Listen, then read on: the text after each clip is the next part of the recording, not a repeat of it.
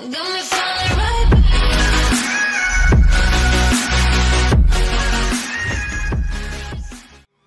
Dimitri Payet headed extra rest in bid to recapture best form. Dimitri Payet has struggled to match his exploits from the last season, having scored just twice in 13 league games so far.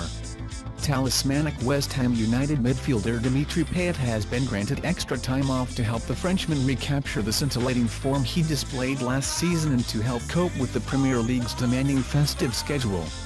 Payet has struggled to match his exploits from the last campaign, having scored just twice in 13 league games so far as West Ham sits 17th in the table, a point above the relegation zone after 15 matches. Dimitri had a very demanding season like everybody else last year and then went straight to the Euros, West Ham manager Virgil van Dijk told British media of the French international.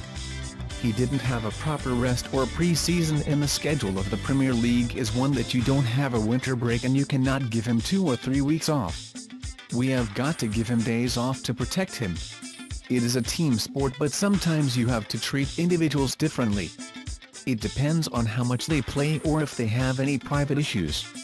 Payet, who signed a 5-year contract in February, made a fine start to his West Ham career last season, scoring 9 league goals and adding 13 assists to propel the club to 7th place, their highest top-flight finish since 2002.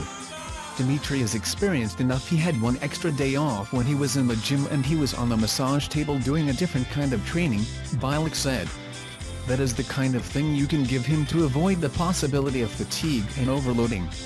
But it is not just Dimitri, we do that with other players as well when you feel they are tired and have to change their routine a bit. West Ham host 13th placed Burnley on Wednesday before they face fellow strugglers Hull City 3 days later.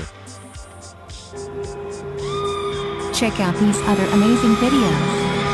Subscribe to our channel. Don't forget like, comment and subscribe. Thank you so much. Subscribe now.